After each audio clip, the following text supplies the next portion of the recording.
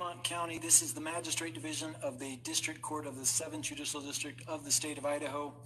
My name is Judge Edens. This is the date and time for an initial appearance on an amended criminal complaint that was filed. This matter is being held via Zoom because of COVID-19 orders from the Idaho Supreme Court. This is case number CR 2220-755. Present in the Zoom meeting, I have myself, I have the state's attorney, Mr. Rob Wood. I have Mr. Daybell appearing with his counsel, Mr. John Pryor. Mr. Pryor, does your client waive his right to be here in court and do this hearing via Zoom like we're doing today? Yes, Your Honor, we do. Mr. Wood, does the state also waive that right to have the hearing here in court? Yes, Your Honor. We'll proceed with Zoom then. I appreciate everybody's cooperation. This matter came before the court yesterday. There was a motion to amend a criminal complaint that was filed by the state, and there was also an order that was signed by the court, and then there was an amended criminal complaint that was filed. Based upon that amendment, we are doing an initial appearance or redoing an initial appearance on this same case number. Mr. Daybell, can you hear me okay? Yes. Mr. Daybell, do you read, speak, and understand the English language? I do. Mr. Daybell, have you had enough time to meet with your attorney in preparation for today's hearing? Yes. Mr. Daybell, did you fill out a notification of rights form prior to the hearing today? Yes. I didn't hear you, Mr. Daybell. Can you speak? Yes, I did. Sorry. Mr. Daybell, do you understand all of your legal rights here today? I do.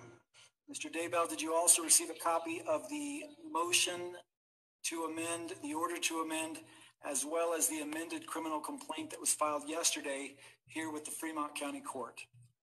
I did. And you had a chance to review that with your counsel, is that correct? Yes. Mr. Pryor, does your client want a formal reading, or can I just read the actual charges informally? Judge, at this time, we will waive formal reading of the complaint in this case, Your Honor. Thank you. I will proceed then. I'm going to read the amended criminal complaint as it pertains to the counts. It was filed, like I said, on June 30th, 2020. Under count 1, the charge is destruction, alteration, or concealment of evidence, which is a violation of Idaho Code 182603, a felony. It's punishable by up to 5 years in the state penitentiary and or up to a $10,000 fine.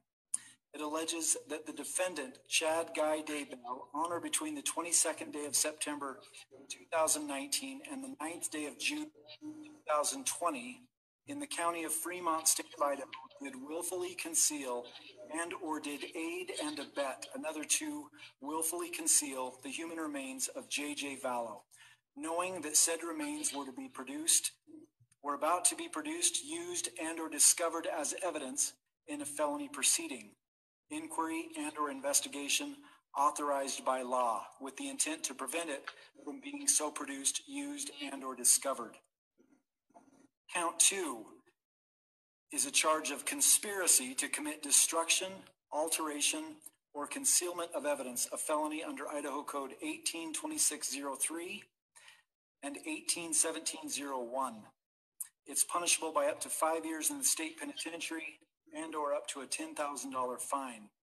It alleges the defendants Chad Guy Daybell, Lori Vallow, and or another person or persons on or between the 22nd of September 2019 and the 9th day of June 2020 in the county of Fremont, state of Idaho, and elsewhere, did willfully and knowingly combine, conspire, confederate, and agree to commit destruction, alteration, or concealment of evidence in a felony proceeding, inquiry, and or investigation authorized by law, with the intent to prevent it from being so produced, used, and or discovered, to wit, the human remains of J.J. Vallow, which is in violation of Idaho Code Section 182603, 181701.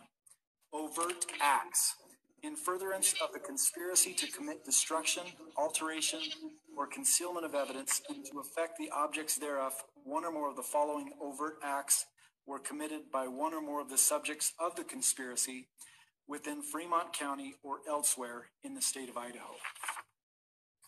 Number 1, On or about November 26, 2019, Chad Guy Daybell misrepresented the nature of his relationship with Lori Vallow while questioned by the Rexburg Police Department during a lawful investigation regarding the whereabouts of J.J. Vallow. On or about November 26, 2019, Chad Guy Daybell contacted Melanie Gibb via phone for the purpose of requesting and or encouraging non-cooperation with law enforcement's lawful investigation regarding the whereabouts of J.J. Vallow. Number 3, on or about November 26, 2019, Lori Vallow provided a false and or misleading physical location of J.J. Vallow to law enforcement during a lawful investigation. Number 4, on or about November 26, 2019, Lori Vallow contacted Melanie Gibb via phone for the purpose of requesting and or encouraging non-cooperation with law enforcement's lawful investigation regarding the whereabouts of J.J. Vallow.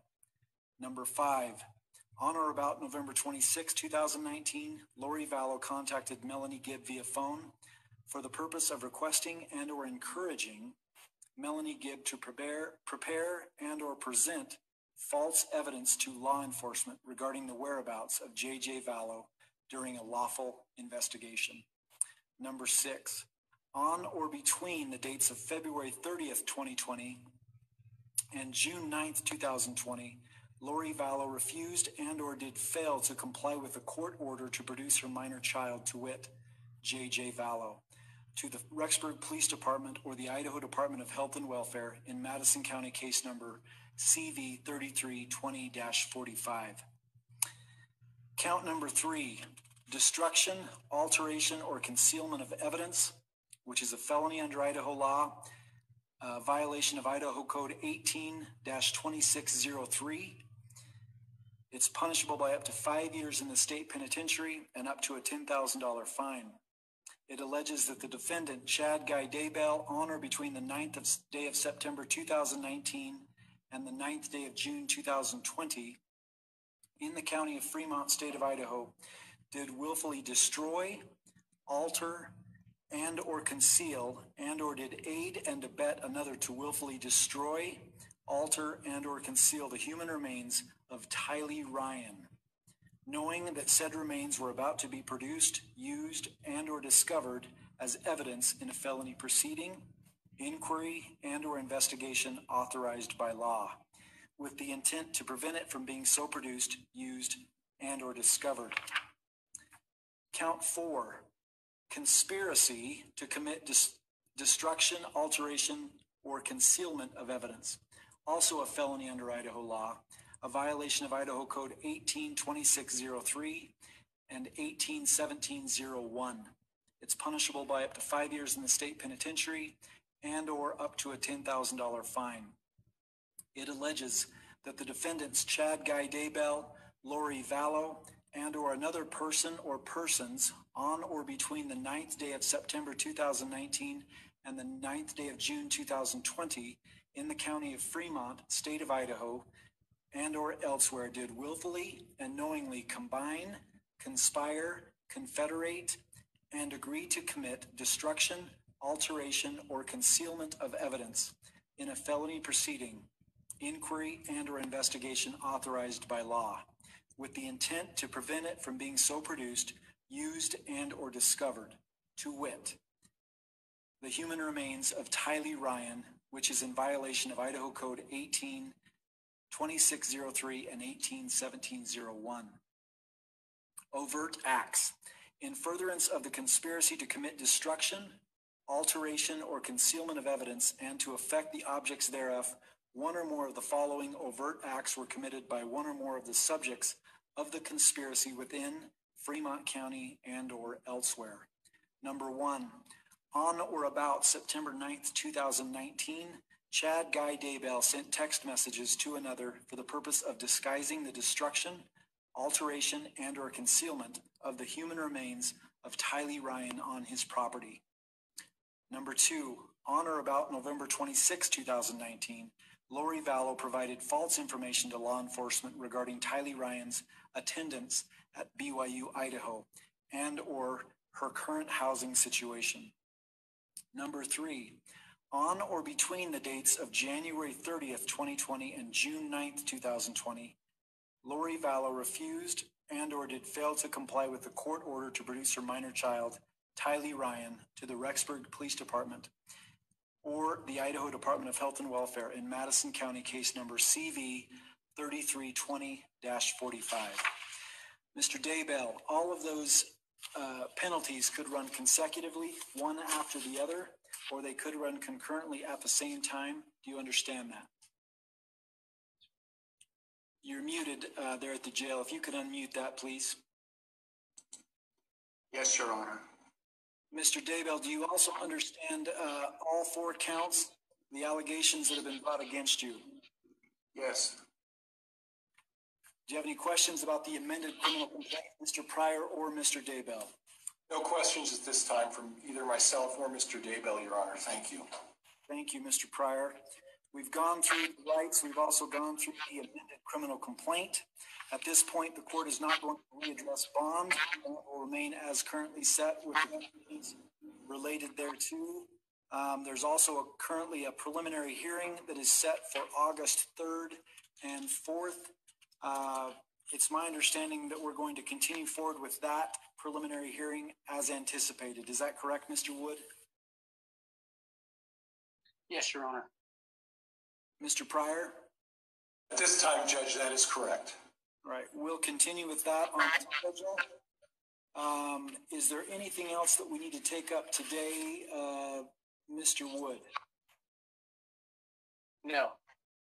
Mr. Pryor, just so we're clear, your client is waiting with this amended criminal complaint to a speedy preliminary hearing, and that preliminary hearing is still going to be held on August 3rd and 4th. Is that correct? A valid waiver of his preliminary hearing within the statutory time. And at this point, Judge, barring some difficulties with discovery, I anticipate a preliminary hearing on the 3rd of August to commence promptly. Right. I think that takes care of everything. Something I've missed. All right, that will be the end of today's initial appearance. I appreciate everybody's appearing. We will be adjourned until further order of the court and until that prelim. Thank you, Judge. Thank you.